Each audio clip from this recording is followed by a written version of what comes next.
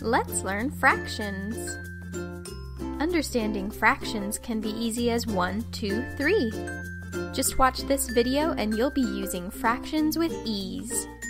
It's easy to count whole things like a pizza, a pie, or a donut. But what if we only had part of one? How would we count it then? We'd use fractions. A fraction looks like this. The bottom number is called the denominator. It shows how many equal pieces an object has been divided into. The top number is called the numerator. It shows how many parts of the denominator you are looking at. For example, a pizza is usually divided into 8 slices. That means that in a fraction, the denominator would be 8.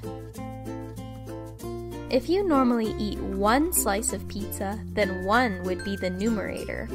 That means that you eat 1/8 of a pizza.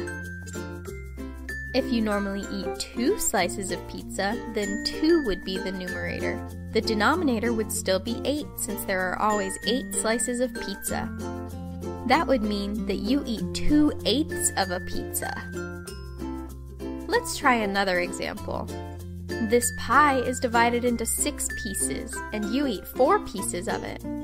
If there were 6 pieces of pie and you eat 4, what is the denominator of your fraction?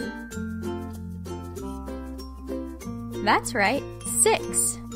What is the numerator? Yup, it's 4. That means that you ate 4/6 of the pie. Let's try one more example. If you and your friend have 1 donut to share, then you will cut it into 2 pieces. If there are 2 pieces of donut and you eat 1, what is the numerator of your fraction? That's right, the numerator is 1. What is the denominator?